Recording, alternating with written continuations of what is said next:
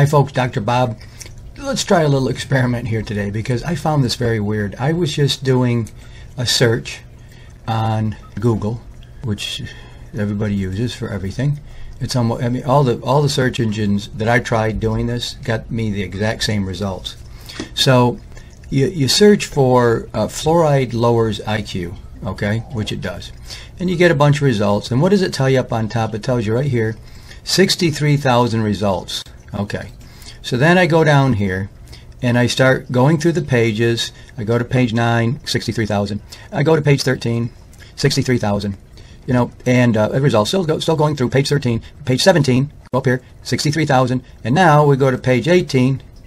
Okay, 108, page 18, 176 results. What happened? What happened to 63,000?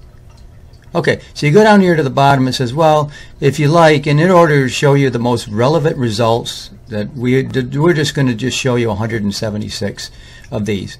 To repeat the search with the omitted results included, if you'd like, you can do that. Okay, so you go back. Now, here we are, 53,900 searches. Okay, let's go through those.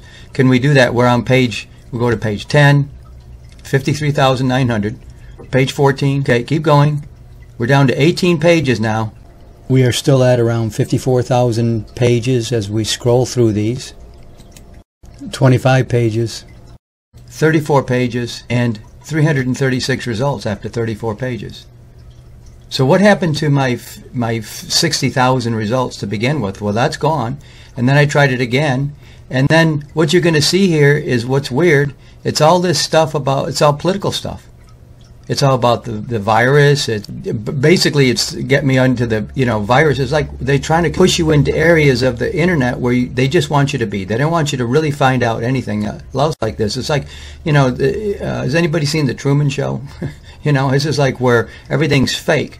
Well, you can't go past, you know, 20 pages and you get so many results. That's it. You're thinking, wow, in my whole lifetime, I'll be able to study as much as I want about fluoride, and it'll be amazing to me. Now I've got naturopathic earth. Okay, that's the first result, and now it's all, you know, news.